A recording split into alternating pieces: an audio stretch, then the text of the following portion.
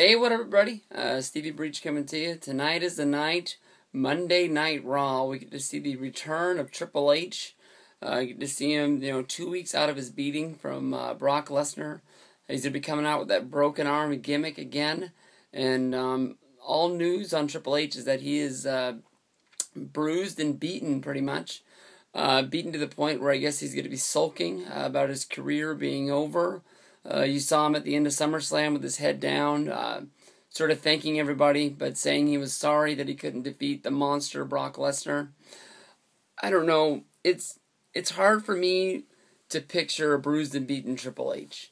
If it's to me, they're hyping up, him coming out to say that he's retiring, but we're only going to get what Ric Flair did back in the day when he just came out, acted like he was to say he was retiring, and just flat out, I'll never retire. And then saying he was going to wrestle forever. I know that we are, slowly evolving into a new Triple H, where he is the leader of the WWE, no longer the head ass kicker of the locker room, the one that everybody fears, knowing that he could win the championship and beat anybody on the roster at any time, except John Cena, I guess you could say.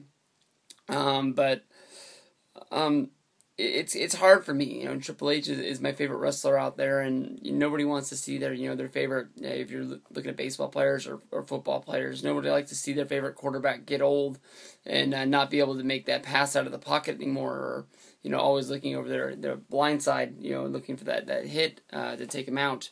But I know that is what's best for WWE is for Triple H.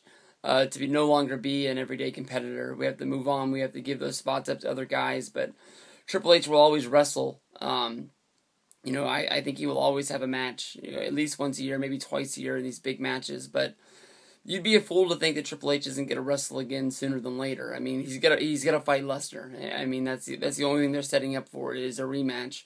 And where we go from there, I don't know. When I was doing my live call-in show last night, I was thinking the storyline would be that Lesnar would come in, beat Triple H again, and that would set up Triple H basically setting up the match of Lesnar versus Taker, saying, all right, you can beat me, but can you beat this guy? And Undertaker would be the guy that would save the locker room and save us from the monster Brock Lesnar, if that is the way they're going to have Brock Lesnar exit to being go back to whatever he's going to do. I'm really not looking for Brock Lesnar to be here in the future. So some people are saying that this match is going to happen at Survivor Series or maybe the Rumble. I would love to see Brock Lesnar jump into the Rumble, but I don't know. It's just hard.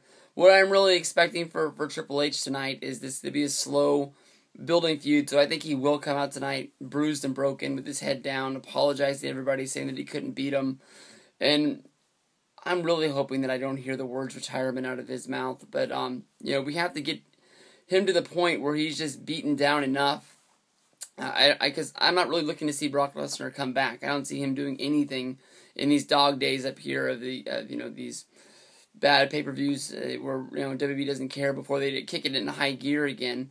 I would love to see Brock Lesnar make his return at the Rumble in it.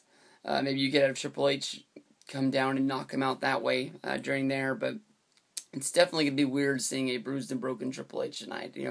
What do you guys expect? What are you guys thinking?